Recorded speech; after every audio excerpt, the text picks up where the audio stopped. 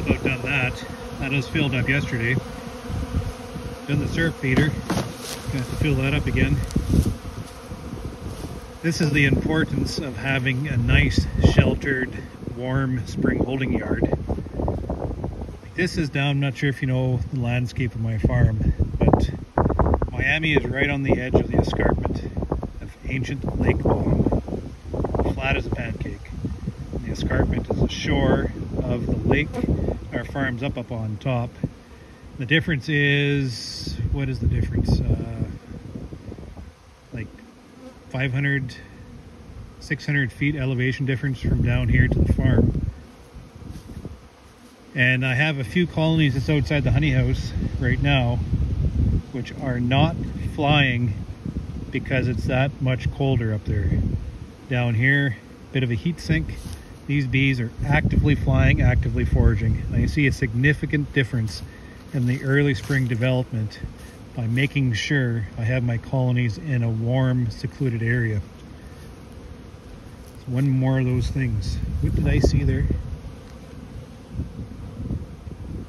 Thought I seen some robbing.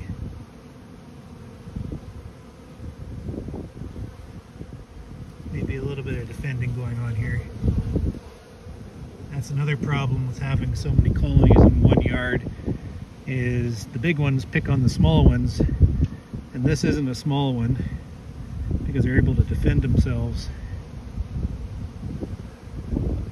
But I'm seeing quite easy, deliberate flight, organized, no frenzy.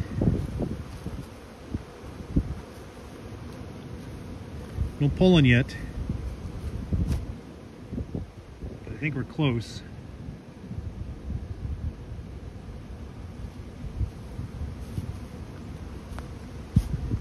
So we're through 1, 2, 3 truckloads of bees. We have another 7 to do. By the end of the weekend, we should be halfway through feeding. We're feeding protein patties. We're medicating with oxytetracycline. And we're treating for mites.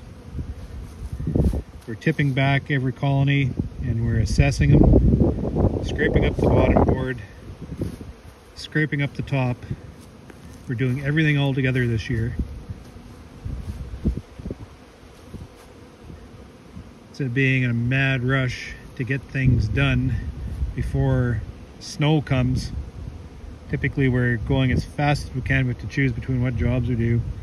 And it typically is the protein patty first off. But this year I'm going through and we're getting everything done all at once. Here's robbing here. This one's a dead colony.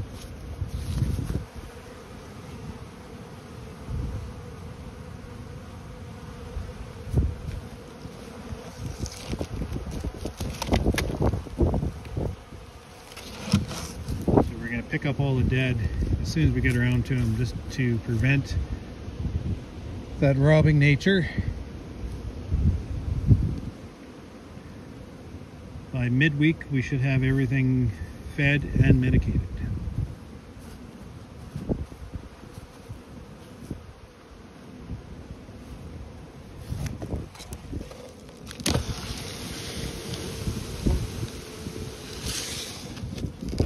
That is a box of bees.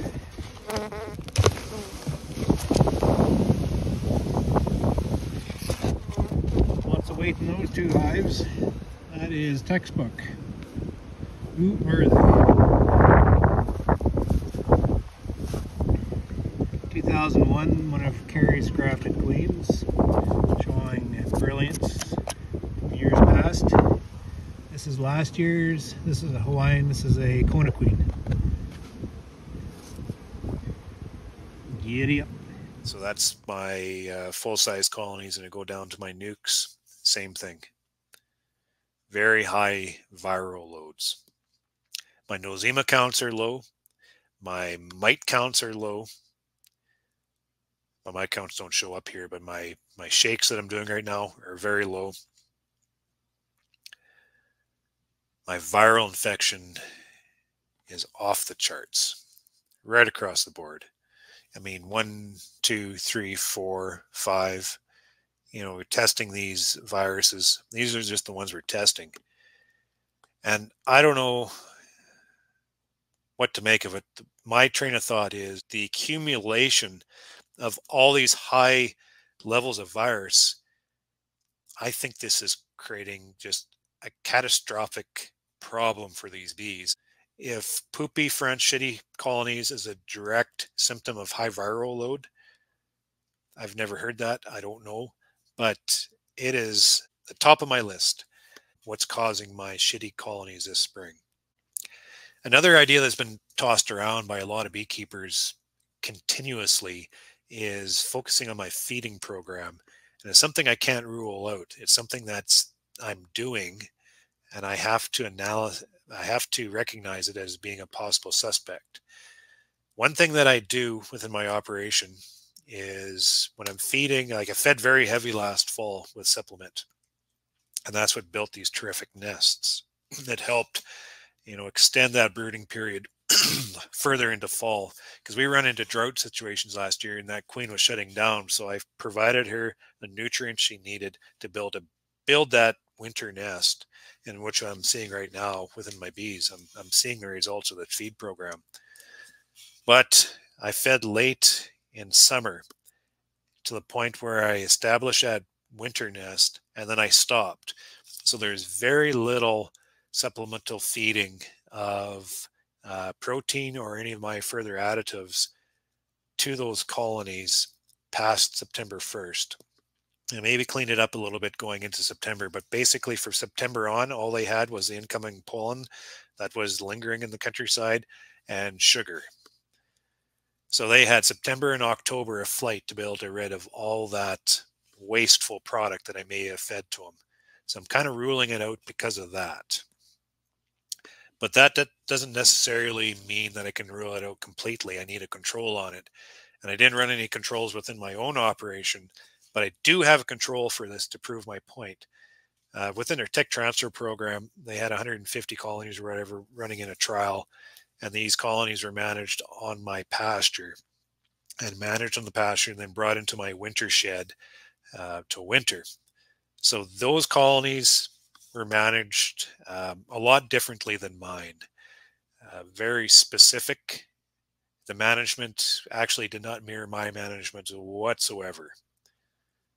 So I'm using those colonies as my control. They're within the same area, within the operation to a certain extent. There's setbacks and whatever.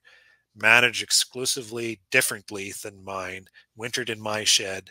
They come out, and those colonies too, they started pooping on the front as March approached, and they're out. And I just got some feedback from Matthew that they are very poopy, very much the same symptom as what I'm seeing within mine now. So if those colonies are experiencing the same symptoms as mine, managed completely different than mine, then that's telling me that my management within my operation is not resulting in that poopy symptom. It rules it out. So we have to look at that. Control is very important to be able to help me rule that out. So I have to look at other similarities within the countryside or within the bees themselves. The other is canola.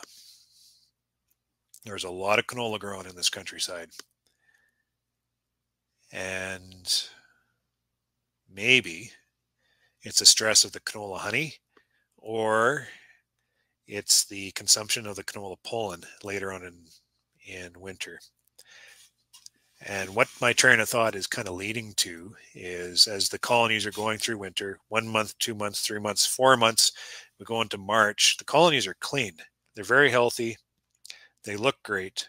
The shed smells all right. Not seeing any poopy fronts. We'll get into March. These colonies are now, they've consumed a lot of feed, and they are now opening up frames and exposing the pollen, and they start ingesting pollen, and then they use some of that pollen to start making that early brood nest. So if they're consuming the pollen later on in the winter, and maybe there's a problem with that pollen within the frames causing gut issues, which is expressing with shitty fronts, stress, And then when you get them out and fly, there's shit and poop everywhere. That could be a problem.